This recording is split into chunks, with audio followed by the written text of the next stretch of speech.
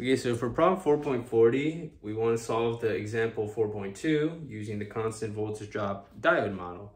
And I'm just going to go ahead and get right into the solution for this problem. So for 4.40, here's this first circuit, right? Ground, some diode here that we replaced with a 0.7 volt source, a node, the diode there, resistor, 10 volts, 10 kilo ohms, right? These are 0.7 volt sources. Okay, -10. And this is a 5 kilo ohm resistor, 5 kilo ohms. Right, so if we're grounded here, then that makes this node voltage -0.7. So then that makes this a current of -0.7 minus -10 over 5 kilo ohms, so 9.3 over 5 kilo ohms. That makes this a 1.83 milliamp current drawn. 1.86. 1.86. And so if this is -0.7 and this is 0.7, right? And right here we should have 0. And so that means there would be a current going through here, 10 volts divided by 10 kilo ohms, which would be 1 milliamp, right? See that? We are at -7, ground to -0.7, back up to 0. So we have, now we have 1 milliamp in, 1.86 milliamps out, so that would require 0.86 milliamps this way. Yeah?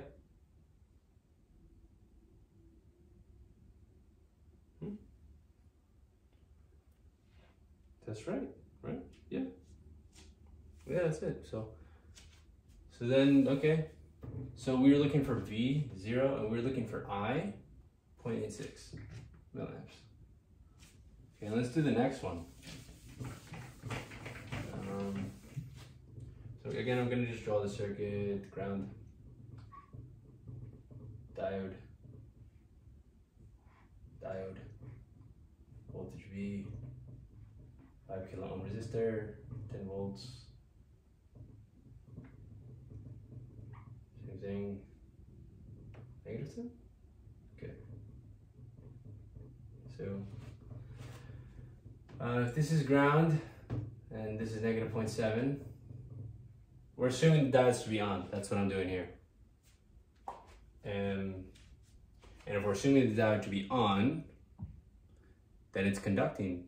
And we're assuming it to have a voltage drop of 0.7 volts. Otherwise, the diode is off, it's an open circuit, and it's not conducting any current, and the voltage drop across it, well, it would depend, right? So, so yeah, we're at -0.7 volts here. That means we have a current here of 9.3 over 10 kilo ohms, or 0.93 milliamps.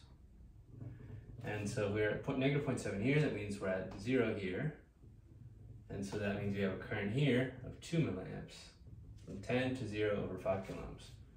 So that means we have 2 milliamps in, 0.93 milliamps out. So we would need another 1.07 milliamps in this direction. Well, we can't have that because the diode is in this direction. And we're modeling these diodes as pretty ideal, so that if they're either conducting in the forward direction with a drop of 0.7 volts, or they're open circuited. So I'm sorry I couldn't explain that in like a more elegant way, but yeah. So if we can't have that, then we have to change our approximation that this diode is on to this diode is off. So just open circuit. So just open circuit. So that means this current I is now 0. And this is the circuit that we're left with. And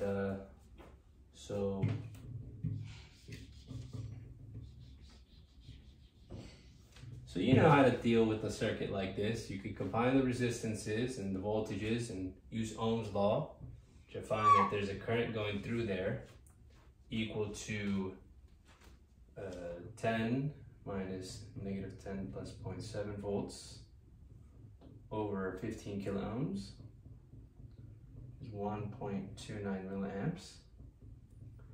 And so if we're at 10 volts here and we have this current through that 5 kilo ohm resistor, then we can find the voltage here by doing 10 minus 5 kilo ohms times 1.29 milliamps, and we'll get 3.56 volts at B. Yeah, there you go.